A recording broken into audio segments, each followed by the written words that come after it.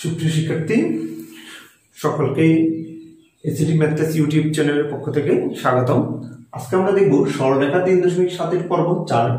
এই পর্বে দেখব দুইটি সরলরেখার মধ্যবর্তী কোণের সমাদ্বিখণ্ডকের সমীকরণ নির্ণয়। কিভাবে দুইটি সরলরেখার মধ্যবর্তী কোণ নির্ণয় করা যায়। আচ্ছা, তাহলে মনে করি দুইটা সরলরেখা 1 নং এবং 2 নং দুইটা সরলরেখা। এই সরলরেখার মধ্যবর্তী কোণের সমাদ্বিখণ্ডক সেটা হতে পারে, যেমন এই সরলরেখার দুইটা কোণ উৎপন্ন করে, একটা হচ্ছে সূক্ষ্ম কোণ আর একটা হচ্ছে স্থূল কোণ। এটা সমাদ্বিখণ্ডক ধরলাম আমি, এই একটা রেখা ধরলাম যা 1 নং এবং 2 নং সরলরেখা কি করে সমাদ্বিখণ্ডিত। 1 নং রেখার সমীকরণ যদি আমি ধরে নিই a1x b1y c1 0, আর 2 নং সরলরেখার সমীকরণ হবে a2x b2y c2 0। আচ্ছা, যেহেতু দুইটা সমাদ্বিখণ্ডিত করে তাহলে এই সরলরেখার উপর আমি ধরে নিলাম সমাদ্বিখণ্ডক রেখার উপর p একটা বিন্দু, সেটা হচ্ছে x। এখন p বিন্দু থেকে 1 নম্বরের উপর লম্ব আর একইভাবে 2 নম্বরের উপর লম্ব। তাহলে অ্যাকচুয়ালি কি হবে, যেহেতু সমাদ্বিখণ্ডিত করছে তাহলে এই কোণ আর এই কোণ সমান, অর্থাৎ p বিন্দু থেকে 1 নম্বর লম্ব দূরত্ব আর 2 নম্বর লম্ব দূরত্ব সমান হবে। আমরা আগে হতে এর লম্ব দূরত্ব, আমরা লম্ব দূরত্ব তাহলে √a1² b1², এটা হবে a1x b1y c1 আচ্ছা এটা।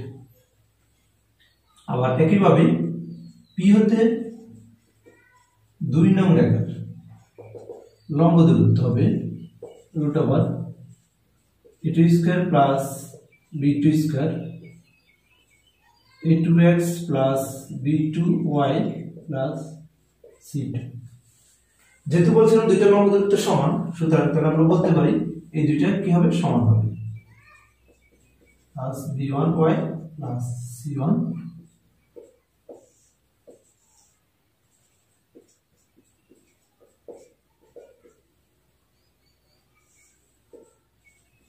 a2x b2y c2 by √a2²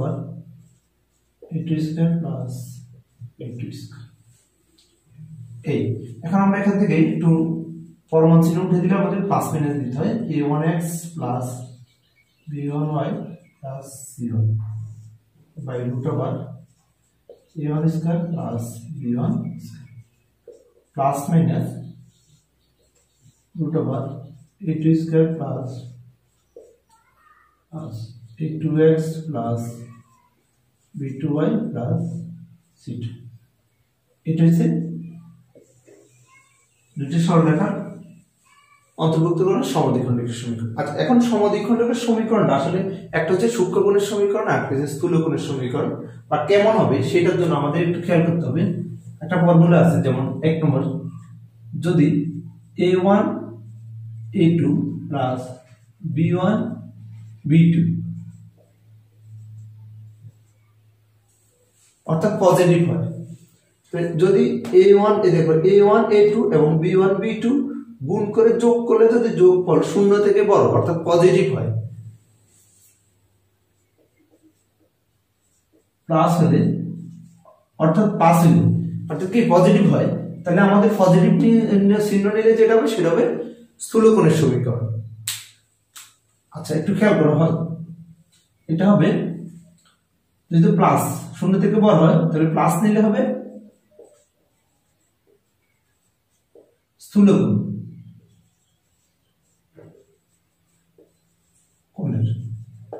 আচ্ছা, তখন আর মাইনাস নিলে হবে সূক্ষ্ম কোণের। আরেকটা হইতে পারে, এবং যদি a1 a2 b1 b2 ছোট হয় অর্থাৎ মাইনাস হয়, তখন মাইনাস নিলে স্থূল কোণ নিলে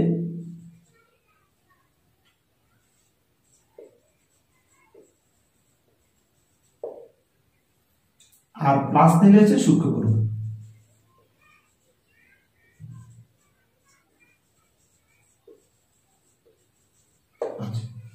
আরেকটা কন্ডিশন হতে পারে, মনে করো a1 a2 plus b1 b2 করলে যদি শূন্য হয় তাহলে তার পরস্পর লম্ব হবে।